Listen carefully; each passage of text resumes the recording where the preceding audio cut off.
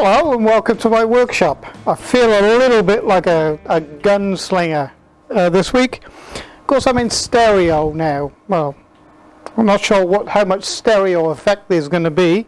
Well, I got two mics just here with the radio transmitters here.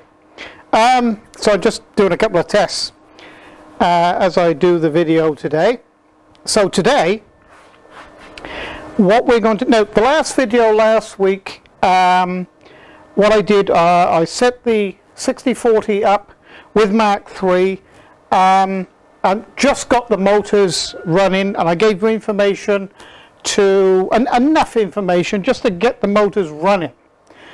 Now this week what I'm going to do is we're going to fine-tune everything in, and we're going to get the Z height tool setting tool all set up, and I'll show you how to do that in Mach3, and also optimize the acceleration of the motors and the speed in which they operate, and I'll show you how to do that in Mach3.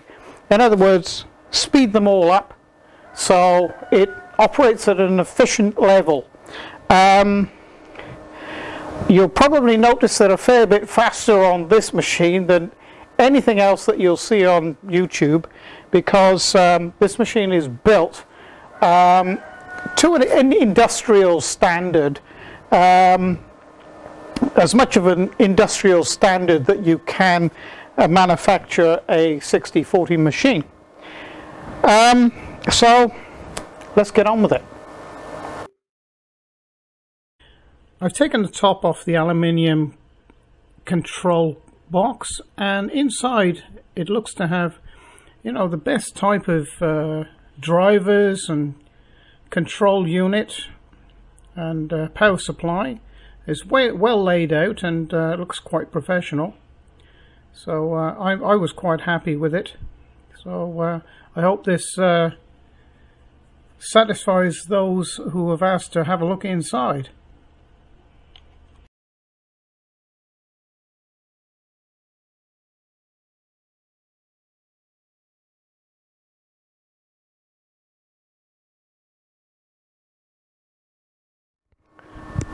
Okay, so the first thing to do now is come up to config and open up there, go to motor tuning. Okay, so these are the figures that we put in last time just to get the motors running and just to say, well, we got the machine operating.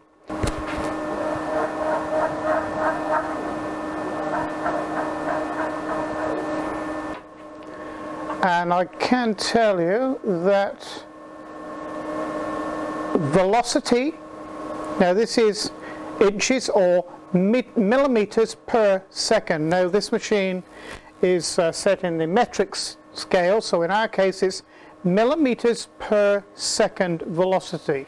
Now we're going to say 3000 for that. And for acceleration, we'll try 50. Save axes. Enter. OK. And I always press the reset on and off. It reconfigures Mach3. And we'll see what that looks like.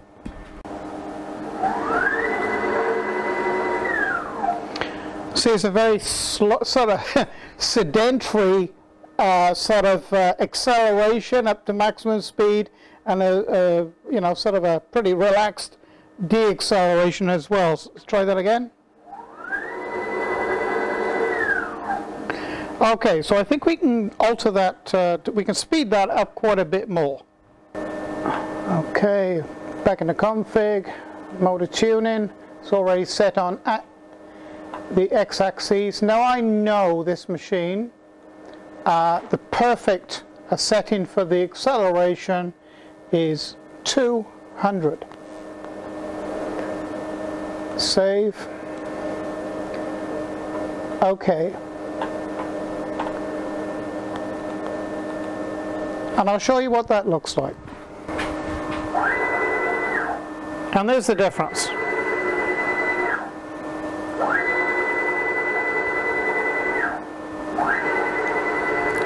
So now we have a fairly immediate acceleration and deacceleration, and the head is operating fairly quickly in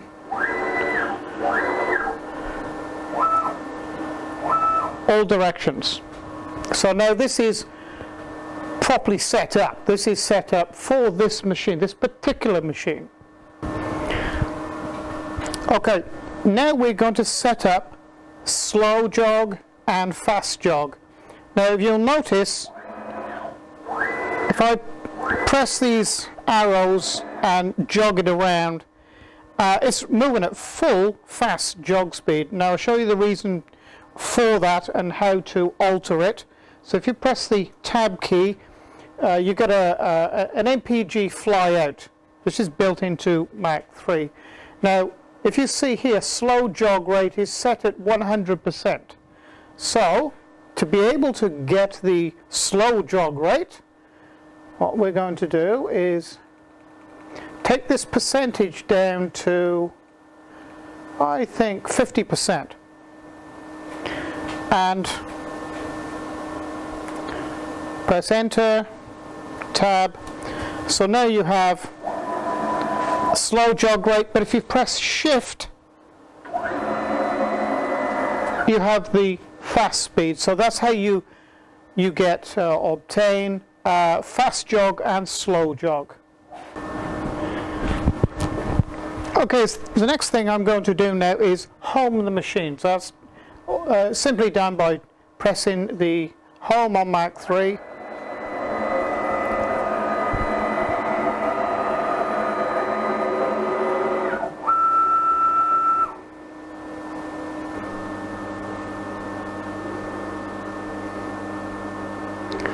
Don't know whether you can see that little red light there.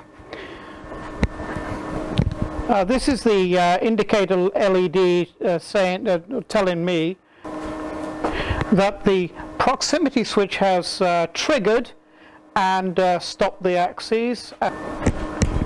Okay, there are 3 of these proximity sensors. One here for the Y, one here for the X, and there's one inside this cowling here for the Z. And you can see they do a fantastic job.